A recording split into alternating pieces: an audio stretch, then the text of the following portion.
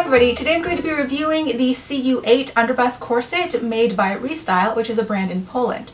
So here's the front, the side, the back, and the other side.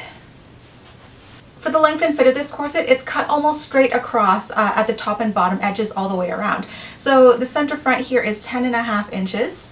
At the princess seam here, it's 9.5 inches, and 4.5 of those inches are from the waist up and 5 inches are from the waist down. The side seam here is also 9.5 inches, and in the center back, it's 10.5 inches again. For the circumferential measurements, I'm wearing the size 22 today, lace closed, so it has a waist of 22 inches. When I measured the rib cage here, right out of the box without wearing it, it was 30.5 inches, so it has a rib spring of 8.5 inches. And at the hip here, at the lower edge, it measured 36 inches, so it has a hip spring of 14 inches. Comparing this to the size chart on their website, they said that the rib spring should be about 9.5 inches. So my corset measured about an inch smaller in the ribs compared to what they said on the website. But the hips actually matched. They said that the hips should be a 14-inch hip spring. It should be 36 inches for the size 22, and that's what I got. Now, you guys know that I have very small hips naturally, but from the front you can't actually see that it's that big on me. However, when you turn to the side, you can see that a lot of that extra space is in the back here. So it would actually probably fit somebody with, if you had like not much of a bum but wider hips, it could probably redistribute fairly in that direction. But even if you have slimmer hips but you have a little bit more of a booty, this corset might actually be able to accommodate that a little bit because a lot of that ease is in the back here. And for the general silhouette, you can see that the rib cage here is fairly conical. It is fairly straight through the ribs, but the hips are very nicely rounded. They're very comfortably cupped over here, and there's no pinching on my iliac crest or anything. So let's go to the tabletop portion of this review and I can show you all the other details of this corset close up. So here's the Restyle corset laid flat, and for the materials, because I got CU8 style, it has the burgundy satin fashion fabric and some netting over the side seams here. And so if you got a different style number, then obviously your fashion fabric may be different, but on the inside here, they're all lined in black cotton twill with exception to the sports mesh corset. This is what the Restyle label and logo looks like, and on the other side you can see the size of the corset, the fiber content, and the country of manufacture. Turning to the side here, this corset has a 6-panel pattern, so it's 12 panels for both sides.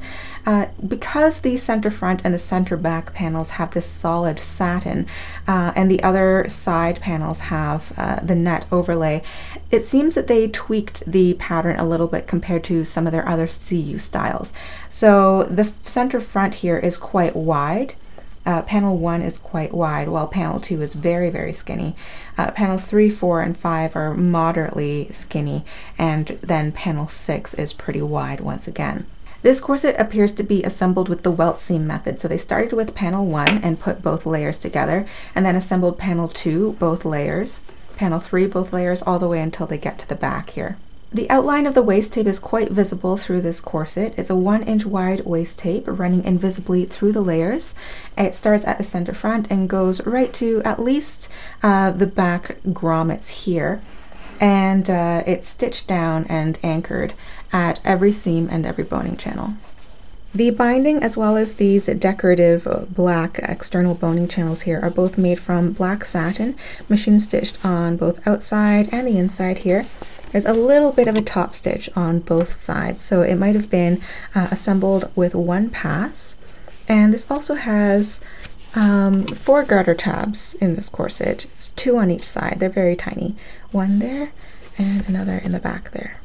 The Modesty panel in this corset is just short of 7 inches wide, so that's quite wide. It'll give you about 5.5 inches of usable space.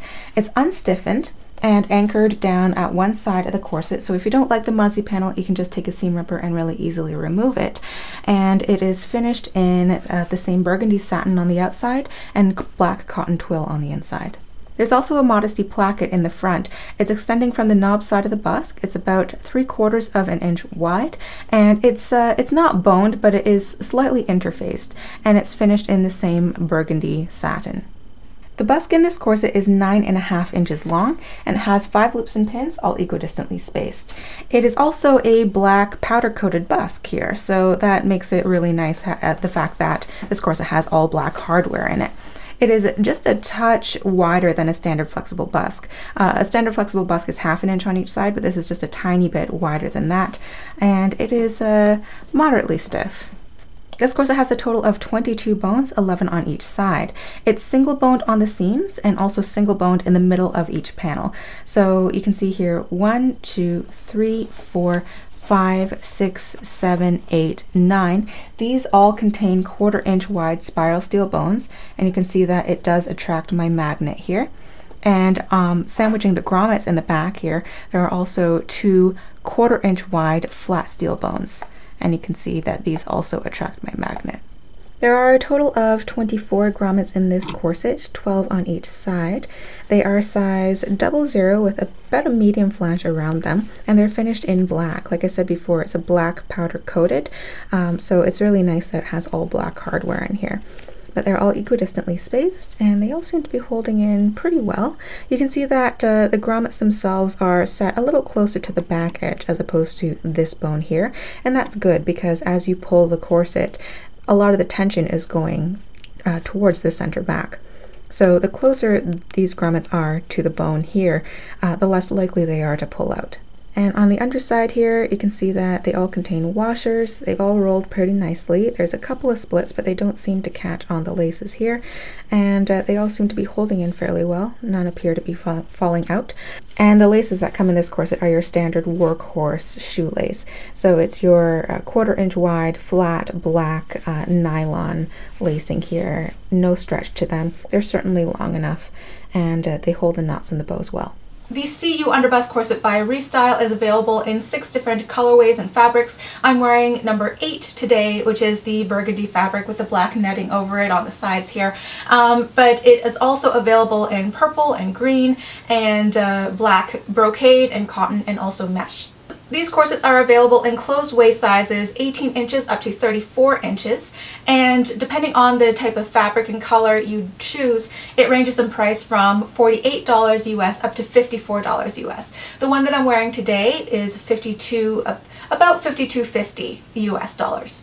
And this concludes my review of the CU Underbust corset by Restyle. I hope you enjoyed it and you learned something new. If you did, please remember to click that like button down there as it helps support this channel. If you have any comments or questions about this corset or Restyle in general, feel free to leave a comment down below. And of course, if you already own this corset, feel free to leave us your review and what you think of it in a comment down below as well, because I'm sure we'd all love to know. Thank you so much for watching, and I will see you all in the next video. Bye!